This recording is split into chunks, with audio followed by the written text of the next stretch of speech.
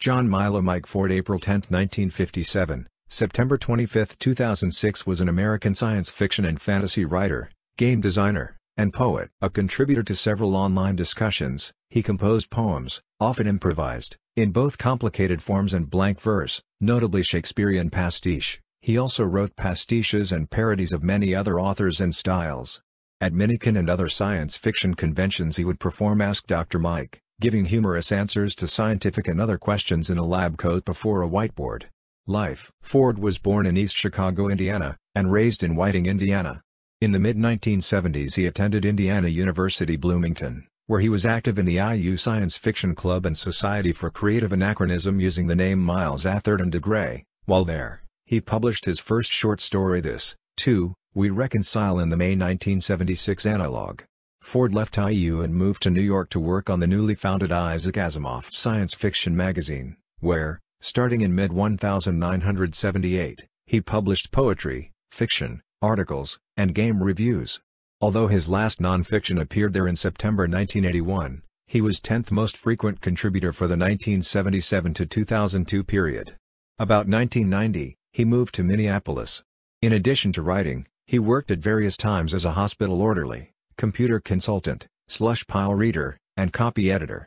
Ford suffered from complications related to diabetes since childhood and also had renal dysfunction which required dialysis and, in 2000, a kidney transplant, which improved his quality of life considerably. He was found dead from natural causes in his Minneapolis home on September 25, 2006, by his partner since the mid-1990s, Elise Matheson. He was a prominent member of the Friends of the Minneapolis Public Library, which established a John M. Ford Book Endowment after his death with the donations to be used as interest-generating capital for yearly purchase of new books. Though Ford's novels varied in setting and style, several were of the Bildungsroman coming-of-age type and Web of Angels, The Final Reflection, Princes of the Air, Growing Up Weightless, and The Last Hot Time. Ford wrote variations on the theme of growing up, learning about one's world and one's place in it, and taking responsibility for it, which involves taking on the power and wisdom to influence events, to help make the world a better place. Ford's 1983 book The Klingons for Foss's Star Trek role-playing game influenced later Paramount Productions. 121 Ford authored the award-winning adventure The Yellow Clearance Black Box Blues 1985 for West End Games Paranoia role-playing game. 189. Otherwise, Ford's works are characterized by an aversion to doing things that have been done before.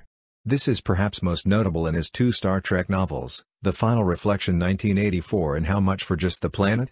1987. The Final Reflection is the story of a small group of Klingons who prevent a war between the Klingon Empire and the Federation while the regular series characters are relegated to cameo appearances. This novel introduced the fictional language Klingonus. In the comedic How Much for Just the Planet?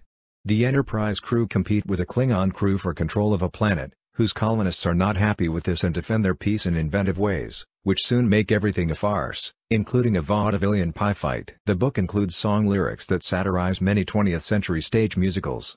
Both novels present the Klingons in a more positive light, not just as the token evil menace of the weak. Ford avoided repetition not only of the work of others, but also of his own work. Where many writers make a name for themselves by developing a known style that repeats in many books, Ford always surprised with his ability to use a variety of styles that best suited the world, characters, and situations he had chosen to write about. John Clute expressed this in 1993 The Encyclopedia of Science Fiction. As 2 decades into his career, there remains some sense that JMF remains unwilling or unable to create a definitive style or mode, but his originality is evident, a shifting feisty energy informs almost everything he writes, and that career is still young.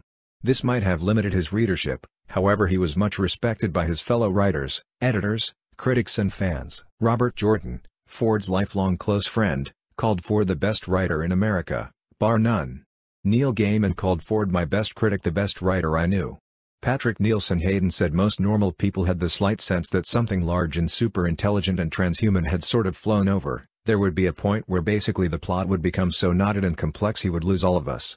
Much of his work is out of print. Despite accolades, this appears to be a deliberate effort by his heirs, who did not approve of his writing. Citation needed.